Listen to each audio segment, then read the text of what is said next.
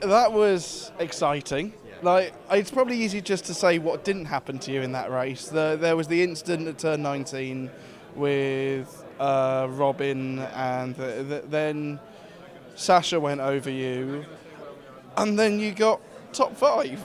Yeah. That's a hell of a day. Yeah, it was messy. It's almost too much, to be honest. Especially the second red flag where all the cars got compressed. I think something needs to be done, either on the track or on the grip we have in these cars, something, or maybe the robustness of the front wing. But it's a bit too much, the amount of accidents we see. But on this occasion, it benefited me because I started the race pretty much last, 19th, which is not too far from last. And in a race where it's so messy, it gives you the opportunity to move forward. So I cannot complain too much, but honestly, it was a bit over the top how messy it was. And even if I stayed trying out of trouble, sometimes trouble came to you. On that occasion with Robin, or when I was fighting Sasha, and I'm sure in other occasions as well I caused trouble like everyone, and yeah, just messy. But glad that managed to finish the race, because that was the main priority.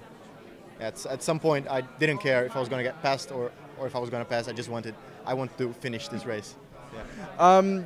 We did see on the timing screen that you were under investigation for technical infraction.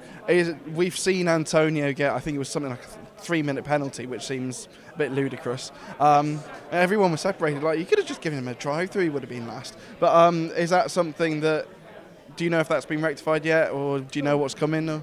I don't know. I assume it's because on the last safety car, on the last red flag, there we're asking some cars to change some parts or some not, judging if the car was safe enough to race. And my team has judged that it was, and I had that car like that since lap 5. And I think they were telling us to box, and I'm not sure exactly what happened. I was in the car and just waiting for instructions. I went out, did last 2 laps, finished P6 on track.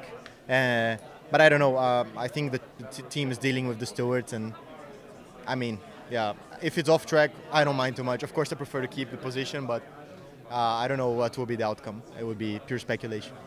All right, cheers, Sergio. Thank you. Appreciate it. Thank you.